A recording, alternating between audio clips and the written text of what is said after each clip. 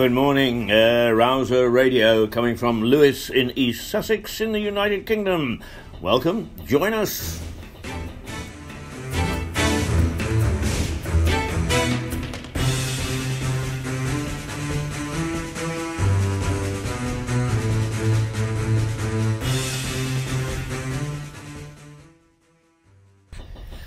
Well, if you can hear a little tapping in the background, that's my fridge.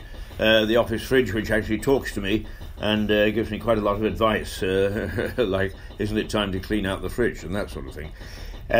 Anyway, welcome to Rouser Radio out of Lewes, and I always say out of Lewes, East Sussex, because this is the World Wide Web, and several Leweses around the world, but one particularly in Delaware in the United States. And if anybody in Delaware is listening, or wants to take part, welcome, because our two towns are quite close, even though we're not twinned in the true sense of the word. But I know that your mayor was over here 3 or 4 months ago, and our mayor and past mayors have been to your delightful little town many a time. So we're two tiny towns tied together, not only by a name, but by the fact that we're rather fond of one another, and we do actually mingle, if that's the right word. Anyway, this morning, a couple of things that I want to talk about, and the purpose of Rouser Radio and Mirador Television is that we try hard to keep an eye on the local council. There is a council meeting tonight, council meeting at 6 o'clock, Lewes District Council. It takes place actually in the county council, because when they closed down parts of Pelham House years ago, they had no chamber, so I guess that what they do now is they share the chamber up at the county council, and that's where we shall end up. So very interesting to see what's going on. There are a number of things. I think that, first of all, I don't know whether there'll be mention made of the new road that's proposed between Lewes and Eastbourne. We did a little survey the last couple of days or so, asking people on Facebook, and particularly the groups which represent the tiny towns that will be affected, what they thought. Very interesting that approximately 50% were for the development, 50% against.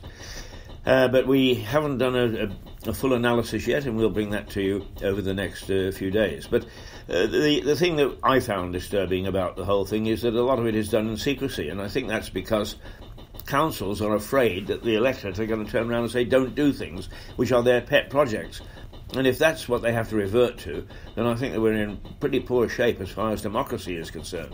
And one has to ask, are we in poor shape because of through democracy? Is democracy in poor shape? That's what I'm trying to say. Because we now have two councils, one executive. The executive is Eastbourne and Lewes. And I don't care what you say, but if you've got a council, if you've got two councils, then one of them is going to find reasons to do something that the other don't want them to do. So I think that they're probably taking their eyes off the ball when it comes to what the executive gets up to. And all the surveys, not all the surveys, but major surveys, suggest that when you leave an executive alone, it becomes less efficient and it becomes more costly. So, first of all, our layer of elected official needs to be tougher, and certainly we need the return of people such as ourselves, not necessarily this particular outlet, but local media, to keep an eye on what's going on. And they don't like it. Oh my goodness me, no. The politicians do not like being held up to examination by local media. They don't like being held up to examination at all, but media particularly. But remember that we do have a certain responsibility, even if we do have also a certain power. Edmund Burke, the great statesman of the 19th century, once stood in the House of Commons and pointed to various groups there and said, this is our government. The Lord's temporal, meaning those who were inherited, the Lord's spiritual, meaning the church officials that are members of the House of Lords, us, the House of Commons. And then he pointed to the press gallery and said, and there, perhaps more powerful than them all, is the Fourth Estate. And that's where the phrase, the Fourth Estate, for journalism came. And I think that those of us who are responsible, we feel that we're responsible journalists, really take the Fourth Estate seriously. We need to enter into the debate. I've often argued that really journalists should be very careful about getting involved in opinion, because that can show bias. And of course, it shows bias. But, you know, British journalism has never been unbiased. It started in the day of King Charles the Second, I think it was, when the pamphleteers would criticise the king. They would hammer their pamphlets, the first sort of newspapers, up onto telephone poles. Well, I suppose it weren't telephone poles really, but whatever came to hand, and then ran like hell, because if they were caught, the king's men would take them away, and the likelihood was that, like one of the like King Charles I, they would have had their heads cut off. We don't have to suffer that anymore, but there are pressures upon us to stop doing what we're doing, and that really is indefensible on behalf of councils to use any muscle they've got to try and cap legitimate media and legitimate thoughts in media. Not talking about fake news. Yes, everybody can have a viewpoint on fake news and what should be done about it. I'm talking about legitimate dissent, legitimate criticism. They like that less than they like fake news. Anyway, I want to talk a little bit more about local councils, but let's take a look at what we've got here this morning. Well, the people of Bensound are terrific people. They turn out stuff which they compose themselves and they play themselves, and they allow people like us to play it for free as long as we say where we got it from, and that's fair enough. So Bensound, very good stuff, and we use it a lot on both Mirador Television and Mirador Radio, and if at such time as we should start to make money, we most certainly will pay for it. But at the moment they allow us to use it for free, and that's very, very generous, but it's also interesting, and not stuff that you would necessarily hear anywhere else. So how about this from Bensound, Summer?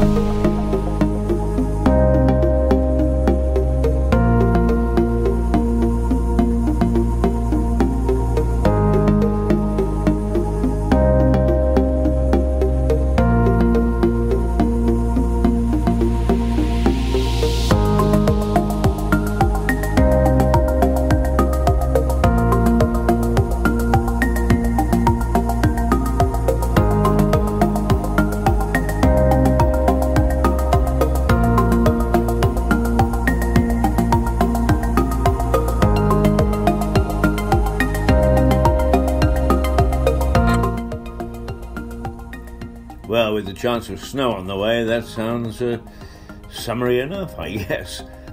That's the forecast again, is that the mild spell is going to end later in the week, and that what we can expect is a dose of snow. Always difficult to say where we are, and this is Keith Hayes with Rouser Radio from Lewes on the southern part of the United Kingdom, from East Sussex in fact, and we sometimes have a little microclimate here. When everybody else is having a heat wave, we get a chill, and when everybody else is clear, we're getting snow. So who knows what may be in store for the rest of the country. And particularly, it's always a bit of a lottery if you live in Lewes. But it does affect us, of course, if you want to get to London. As far as I am aware, I haven't heard reports that the work has overrun between here and London. It should be back to normal this morning with trains. The work was supposed to have ended yesterday, Sunday. Quite often they have overruns, but so far that hasn't been reported. So if you're going for the train, I think you probably, well, hopefully you'll find that you've got somebody waiting for you at the station. Perhaps those nice people at the Runaway coffee shop who feed me coffee whenever I'm down there and whenever we broadcast from there. It's one of our favourite places to broadcast from, and it's pretty good. Anyway, let's see how things go, and whether we get snow, but if not, tuck up at the Runaway and have a cup of coffee and have a chat to Pavel and some of the Lily and some of the Caroline, some of the lovely people down there who really make it a joy in the morning. If you're feeling a bit tired and weary and surly, they'll look after you. Never fear. They'll look after you. Pretty nice people they are. Right. Now, in Lewes, for those of you who don't live here, and perhaps it's not even an issue, about a year or 18 months or 2 years ago, something like that, we merged our executive and the local council. The executive now serves Eastbourne Council and Lewes Council.